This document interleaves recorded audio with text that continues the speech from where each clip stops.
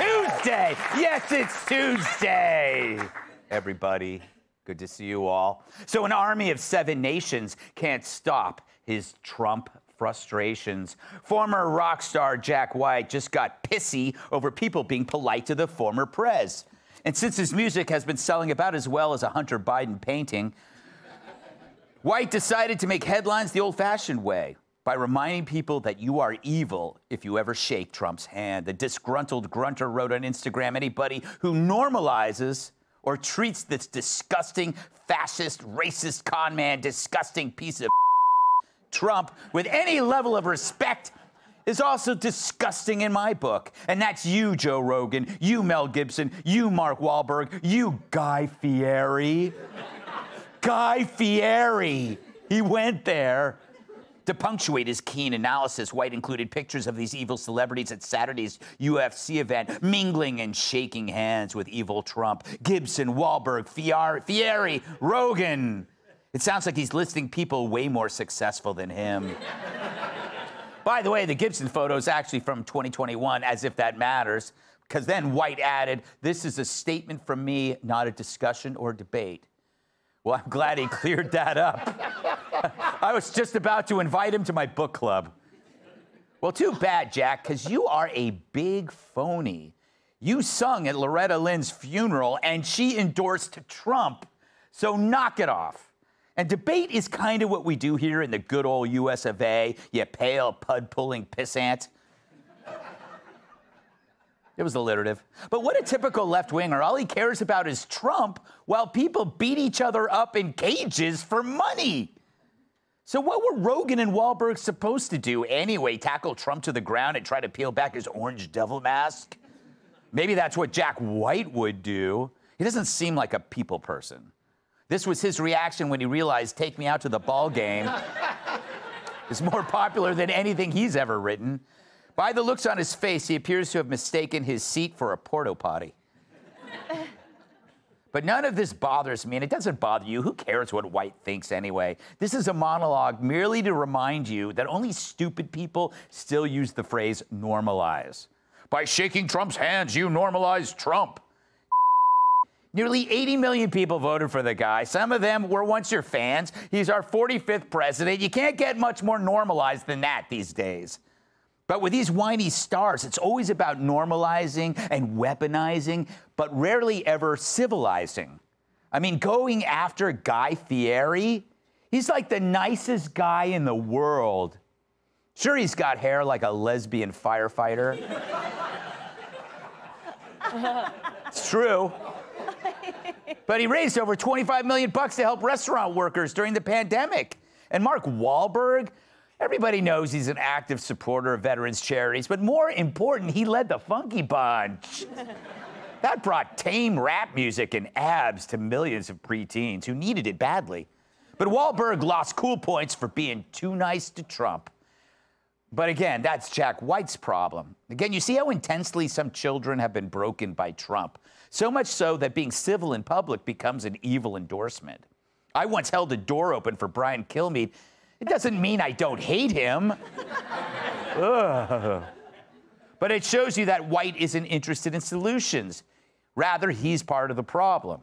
A recent study claims nasty politics haven't been higher since the Civil War, which is kind of funny since they said that first under Trump and blamed him for it, but now it's worse under a Democrat. So what's that tell you? Well, that it never was about Trump. It was the overwrought response to him. Like this dweeb now, you could call it white supremacy. Jack White supremacy. I know, clever, huh?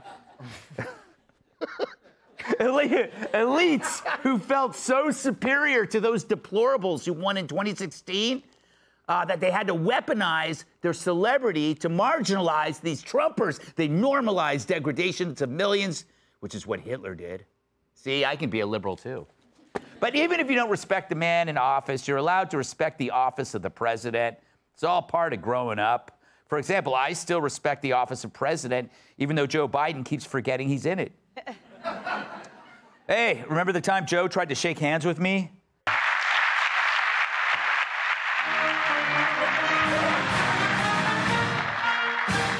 Well, at least I was there in spirit.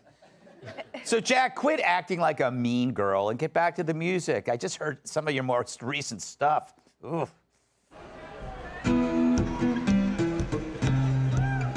gonna fight 'em all.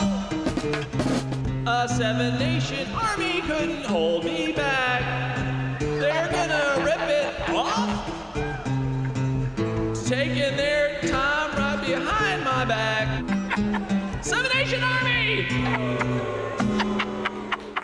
Nice. Better than his older stuff. Let's welcome tonight's guest. She has 8 points on her license for talking too fast. Host of the Fox True Crime Podcast, Emily Campagno. Don't you dare applaud him. He's frightened by unfamiliar sounds. Award-winning comedian Kurt Metzger. The doctor has to put the blood pressure cuff around her waist. Fox News contributor Kat Tipp. And at the gym, his spotters also need spotters. My massive sidekick in the NWA's World Heavyweight Champion, Tyrus.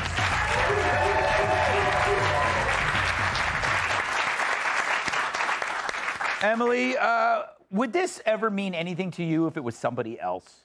Like, I just find this story so silly.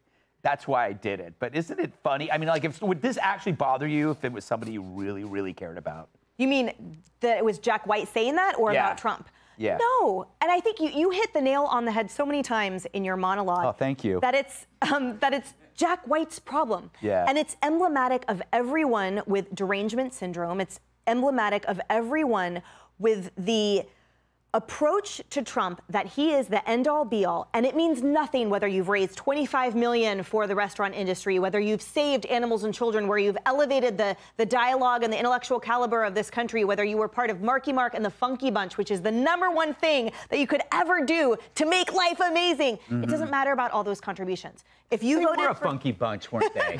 If you voted for Trump, we've covered it on this show. They don't want to have you at the Thanksgiving table.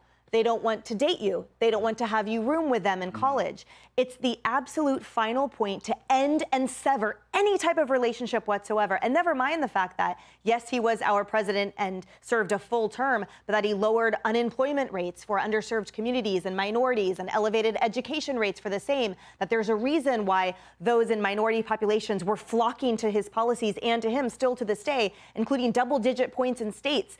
Like, the list goes on of how that person and his policies affected Americans for the better. But people like Jack White will never see beyond that, and they'll never see beyond the contributions positively of those people that dared to shake his hand to then sever them publicly. You know, Kurt, it's a funny contrast, because it happens at an MMA fight, and like Jack White's upset that they shook hands.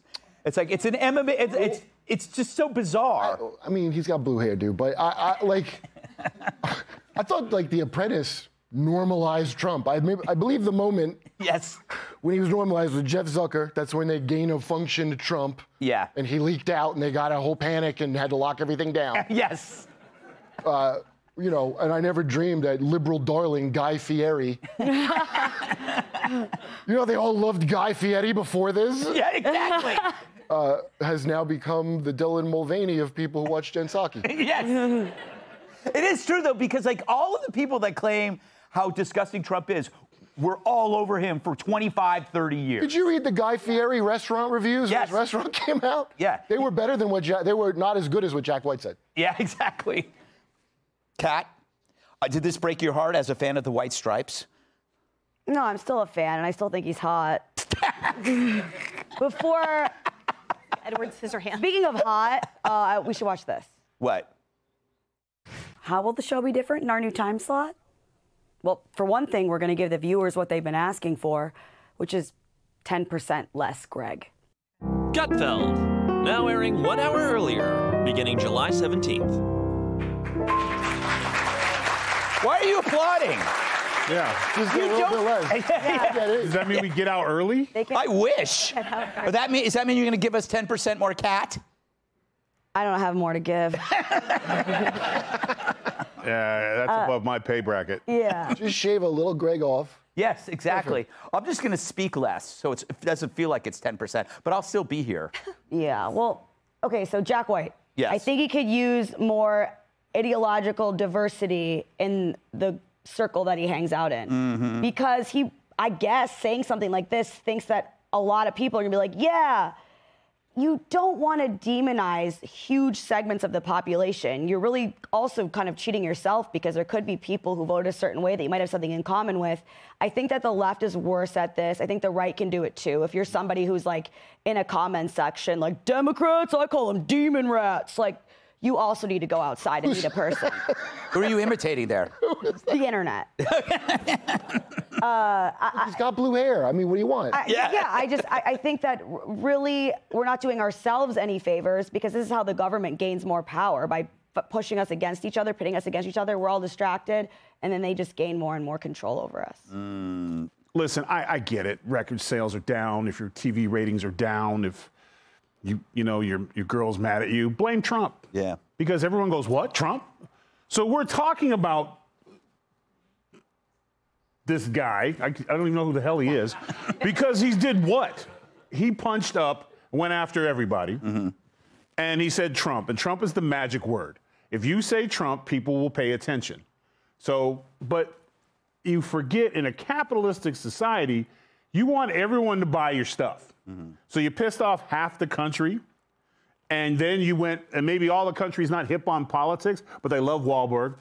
They love Mel. Everyone loves the little cook guy. And you just pissed them off. So there's, let's say, 25%. Yeah. So now you have a perfectly good excuse when you go back to your manager and goes, it's not my fault that 3/4 of the country and the planet hates me. Because he has no record sales, so this is how you get relevant. We see it all the time. Reporters are doing it for book deals. Acosta was doing his thing, and then where is he now? I think he's on CNN Plus. I think he's doing over there. Can I tell you why I resent Trump? Because how come he gets to do all the edgy material? Yes, it's true. I gotta watch it like I'm running He's for not office. afraid. Because when you're cancel-free, like Trump's bills are paid for. Yeah. You know what I'm saying? It's like, my truck's paid for. You cancel me. I don't care. I'll go fishing. Like, when you get to a point where you don't care about what the so-called masses say, you just move on. Someone's truck is paid for, too. You know what I'm talking about. Because I can get in my truck and drive away. Yes, it's like being cancer-free, but I thought he said cancer-free. I thought he said cancer-free, and then None of us are cancer-free. I'm cancel-free. Cancel-free. I've paid all my off. Oh, I already got cancer. So I don't got to fly a couple extra weeks a month? Cool, I'm out. Yeah. All right. Hey, Sean Hannity here. Hey, click here to subscribe to Fox News YouTube page and catch our hottest interviews and most compelling analysis. You will not get it anywhere else.